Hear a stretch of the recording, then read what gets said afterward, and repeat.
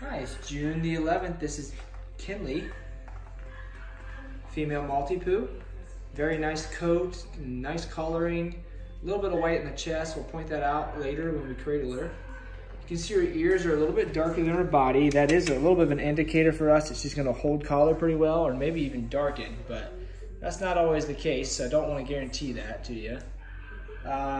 Been to the vet and passed perfectly, updated on vaccinations and microchip. She weighed around 3.5 pounds a day, turning her out to be around 10 pounds as an adult. I'm gonna go ahead and tell you that my estimate for her will probably be more like 10 to 12 pounds.